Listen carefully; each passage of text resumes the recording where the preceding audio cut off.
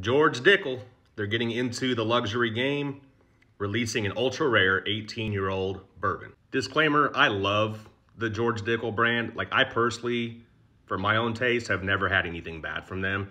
So I think this is kind of a smart move. They're moving into the luxury rare space, which again, just keeping up with competition, trying to get a rare release out there so people can kind of, I don't know, go nuts over it and learn a little bit more about the rest of their brand. But this whiskey company is based in Tennessee, Tullahoma, Tennessee.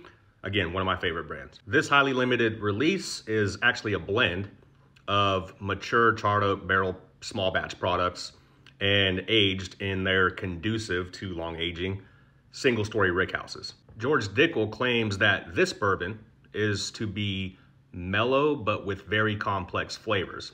So by mellow, this actually comes in only at 90 proof. The flavor profiles touted here are primarily deep notes of creme brulee and stone fruit. Actually sounds pretty damn delicious to me. So what is this going for? What's the suggested retail price? According to them, the suggested retail price on this will be $510. So not as bad as some of the ones that we've recently talked about.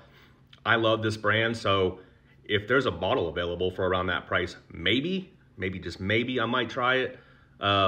Anything above that, which I'm sure this will go to the secondary market, probably a hard pass. But it's good to see George Dickel getting into the luxury space of bourbon. Again, I think it just elevates their brand a little bit, but a lot of these are just getting out of the price range of what a lot of us want to pay. So let me know if you guys come across this. Maybe I'll work out a trade with you. I definitely want to try it. And that's the Dickel 18. Cheers, guys.